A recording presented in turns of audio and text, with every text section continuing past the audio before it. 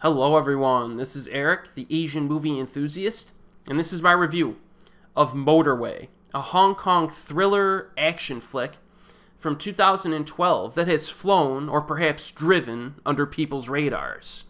An overconfident rookie, played by Shawn Yue, in the Steath Riders division, which is a secret police unit consisting of the best drivers in the force that take down criminals in the drag racing underworld.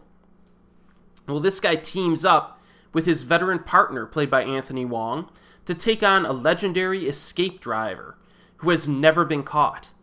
As they put together a strategic plan to take this criminal down, they put the pedal to the metal in a death-defying showdown, using only their cars as weapons. So Motorway is a pretty fantastic example of why Johnny To is such a good producer. He established the production company Milky Way Image alongside another director, Wai Ka-fai. And Milky Way Image has given us some good stuff over the years, even when To is not the director. Some examples are Beyond Hypothermia, Eye in the Sky, and Accident.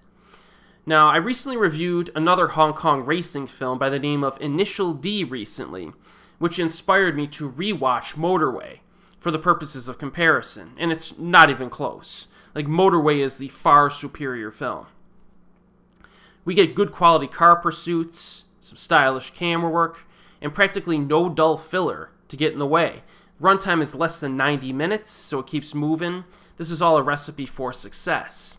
Now, some of the car chases are very nicely filmed to capture the speed of the pursuit. You know, they use some low camera angles from asphalt level, etc. However, the best scenes of the film involve car pursuits at low speed. And you're probably asking yourself, how on earth can a low-speed car pursuit be entertaining? Well, watch the film, and you'll know.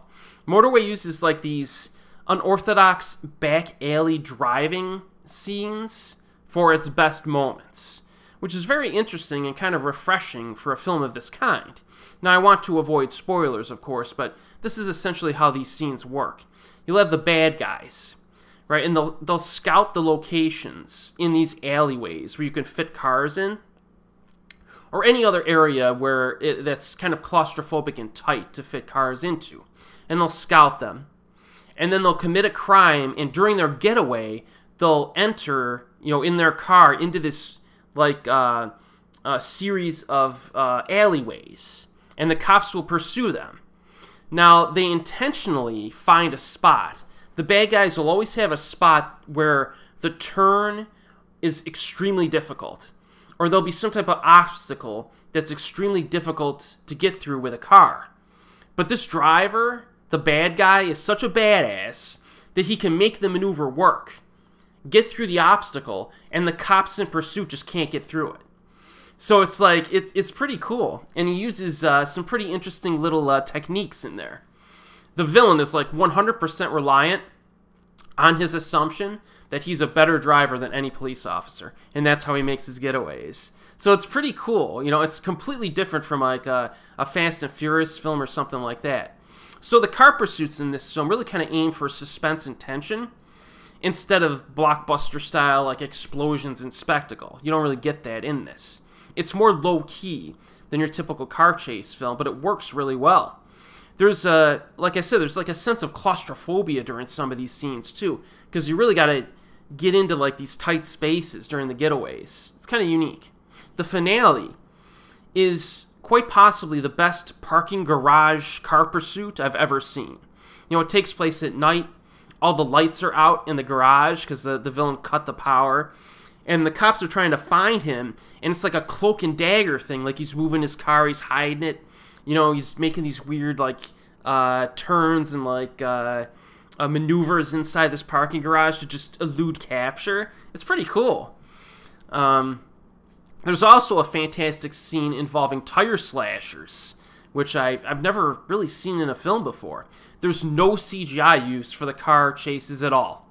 Thank you for that. None at all. So this is a very, grounded film in its action physics, which I can appreciate. In terms of the characters and story, it's more than sufficient. Shawn Yue's character, he does screw up a few times. He's kind of a newbie. but he's kind of in and over his head much of the film. That helps us get behind him and root for him. You know what I mean? The villain, like I said, is a total badass in this, which makes it really feel like our protagonist is greatly outmatched by this guy, but it's a good place to be in as a viewer. The conflict in the film is very strong. Anthony Wong is good as usual.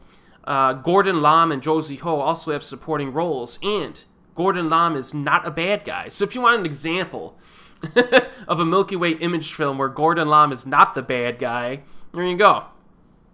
The music's good, very rhythmic and understated.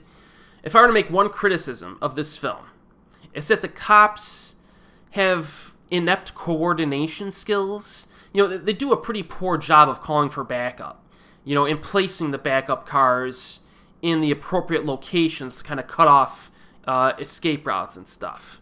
The finale in particular is kind of like, it's basically a one-on-one showdown with like no police support at all. Well, a little bit, but not enough. Kind of unrealistic to a degree. I mean, if this thing was going on for this long, you'd have like a dozen cop cars like all over the place, right? But that's okay. It's not a major flaw, but you might notice it. So, Motorway, really solid, unique car pursuit film. It carves out its own identity. I don't think really there's many car pursuit films that are quite like this one. I strongly recommend this. It's currently available on streaming and on physical media.